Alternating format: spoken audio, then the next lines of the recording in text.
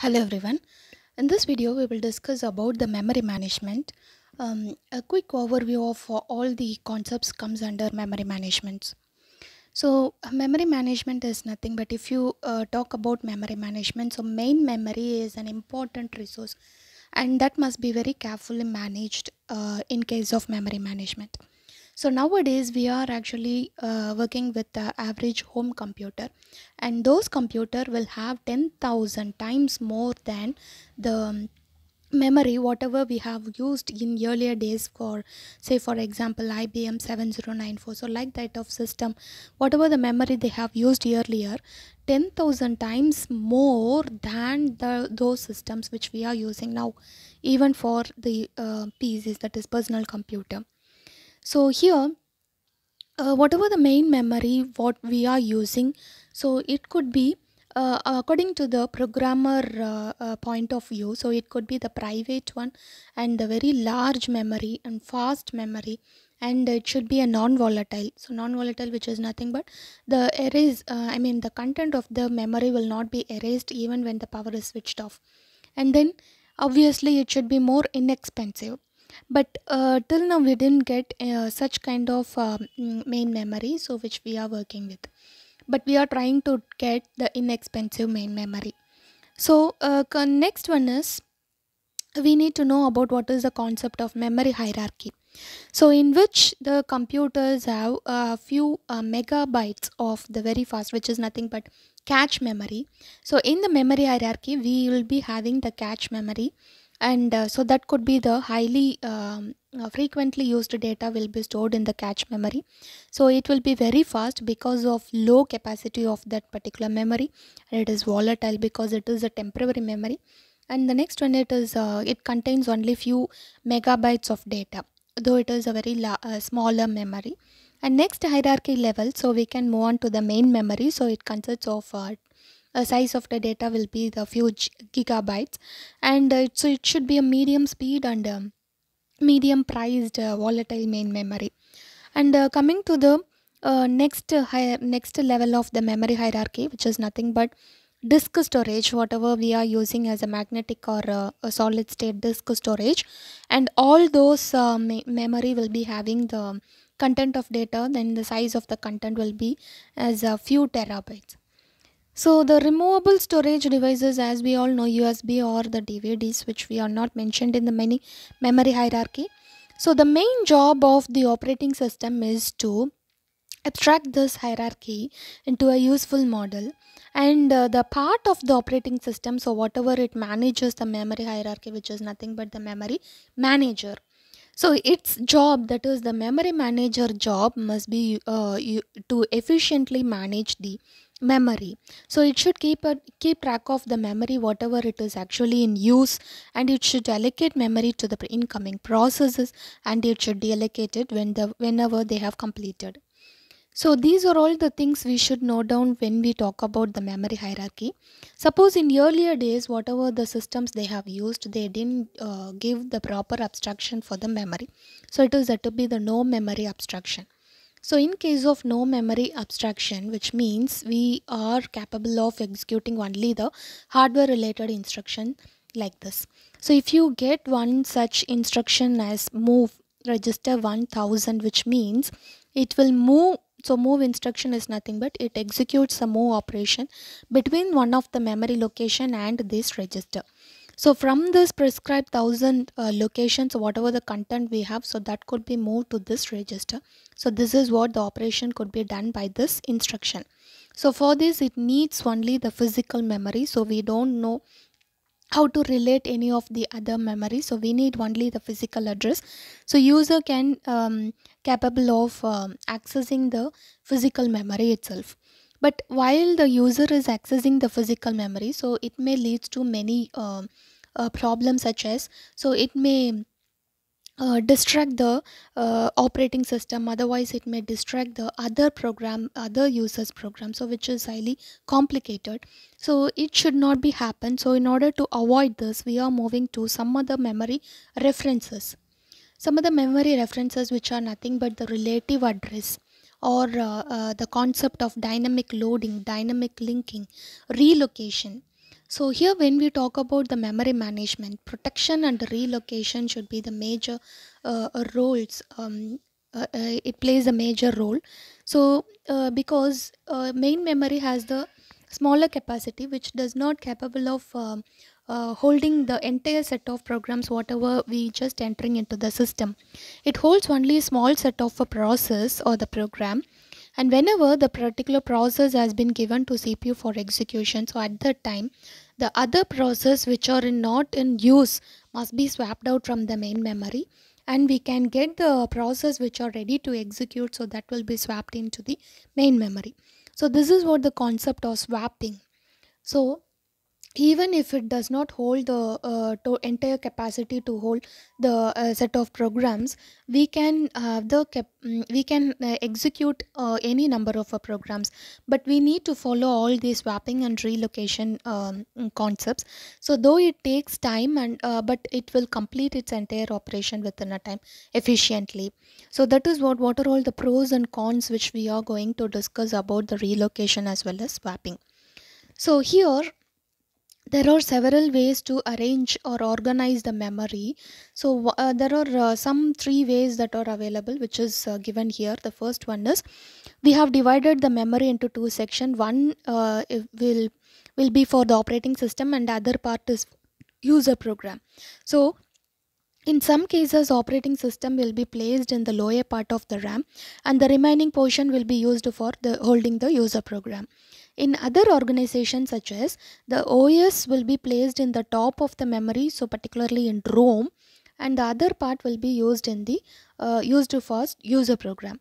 So another organization which is typically used in all the computer systems, which is nothing but device drivers in ROM, and the operating system will be placed at the bottom level of a RAM, and in between we will be having the user programs. So this kind of model will be followed for mainframe and mini computers. The very first model will be followed for has been followed in case of mainframe and mini computers, and the second model has been followed for handheld and embedded computers, whereas third model what we are actually using, that is in our personal computer. So we are actually following this third case. So usually in this third case, the portion of the system in the ROM is said to be the BIOS, which is nothing but the basic input output system. So when the system is organized in this way, so only one process at a time can be running. So which means if the user types a command, the operating system will receive that command, and according to that operating system will perform its operation, and finally it will give the result, and afterwards it will wait for the next command that has been given by the next user or even by the same user. But how the multiple process can be done, so how can the process can be executed parallelly? So this may also achievable in case of these kinds of organization, which is nothing but if you go with the multi-threads concept. So multiple threads which are nothing but is used for achieving this parallelism in case of the third model of organization of memory. So even how we can run many number of a processor without the threads concept. So how we can run many number of programs without a normal memory abstraction, which is nothing but, so we don't have any general idea about how the memory has been allotted for each and every process in the system. So without that knowledge, so how can we execute multiple programs as well using the main memory? So if it is holding for a single program, then there will not be any conflicts occur. So we can easily execute all the programs. Suppose if you are running multiple programs, so we can go with either swapping concept, which means I have already told that one part of the program or even the other program whichever not in use currently, so that program can be swapped out, and the programs that are ready for execution will be swapped into the main memory for execution. This is what swapping. So but it takes somewhat more time to do all this process, so that it delays the execution time. As well it will degrade the efficiency of the execution. So that is the disadvantage what we are facing if you go with swapping concept. Without swapping also we can perform the multiple programs running at the same time. Concurrently we can execute the multiple programs, which means we will be dividing the memory into several a different size of blocks. So which is nothing but the dynamic partitioning, and if you go with the equal size partition, so that is also possible. So in case of equal size partition, so we are getting the drawbacks as external fragmentation, internal fragmentation. So we are just moving to the dynamic partition. There we are actually getting the external fragmentation, but using the concept of compaction we can solve this kind of a problem.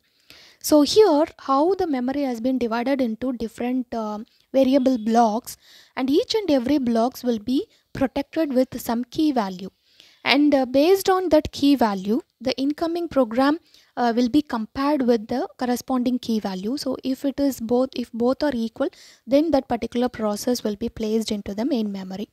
So in this way we can protect the other programs from the currently executing programs, or even we can protect the operating system very well. So this is what one of the method. Without using the swapping, we can use the memory for multiple programs to be executed simultaneously. And another one is relocation problem. So why we are getting a relocation problem, which means if you are executing two set of a program simultaneously, say for example we have process A and here we have process B. So now you are going to execute process A, and after the completion of process B you are going to execute process A. After the completion then we can execute process B. Suppose while executing this process A, if it gets any interrupt, so what happens there, we should stop executing this process A, and the next process which are ready to execute, so that will be given for execution. So what happens here, where we stopped it, so that will be anyways we will store all those information in the program control or the PCB. So based on the information whatever we have storing, so at which point we have stopped the executing this process and where it should be resumed, so all those information will be maintained properly. And afterwards while we are searching for any other place to store any of the new process, say for example process C is actually going to execute, it is ready for execution, so we need to place in the memory. If it does not have any space to hold this process C, what we have to do, we have to go with the swapping technology. So one of the process should be swapped out. So say for example if you swapped out the process A and process C has been swapped into the memory, and after the execution of process C, so we are just going to swap out the process C, and as well as if the process A is ready for execution, then we need to swap it in. So in that case, this was the original location where the process A has been stored previously, but after swap in swap out, if we are storing this process A in some other location, is said to be the relocation concept. So where we cannot execute that particular process because we will not, it is highly difficult to find out what could be the new address of this process A. But anyways we will be executing the process sequentially, so it may get turned in order to execute that particular process, so it may delays because we are not going to find out what is the process to be executed in actual location, so we are going to execute only sequentially. So that was the problem which we are getting in case of relocation, so that also to be avoided. And how we can protect the other process or else even the operating system while the process that were executed currently, which means using the concept of base and limit register we can protect even any other process or even the operating system itself. So base is the register which is used to hold the starting address, whereas limit is the register which is used to denote the size of the program. So whichever the process you are going to place it here, say for example PB, that is the process B, so you are going to place it in main memory, so what could be its base address, that is the starting address, and limit is nothing but what is the size of this process. So what could be the size, so how many addressable bytes it is actually required to store it. So if it requires 20 or if it requires 30, something like that, so that was the value which is given for limit register. So using these two register values we can protect even other programs. So we need to check whenever you are executing this program, we need to check whether it belongs to this particular block. With the help of these two register, we can check it or we can compare it easily, and we can proceed to the further steps of execution. So this is what how we are achieving the protection, and how we are avoiding the relocation problem and all.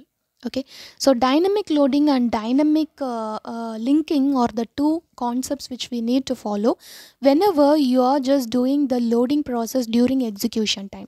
So if you want to keep the process only during the execution time in main memory, which means we can also do one part of the process has been stored already in the main memory, the other part of the process will it should not have that much enough space to hold the entire process.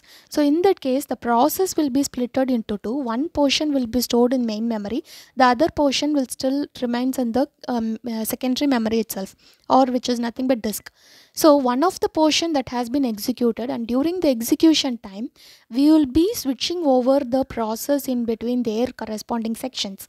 So the other section of the program will be placed in the main memory, and that will be provided for execution. That is what dynamic loading.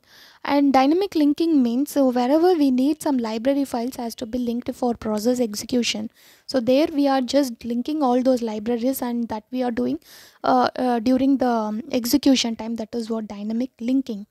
So these are all the concepts that we should know when we are dealing with the memory management. Thank you.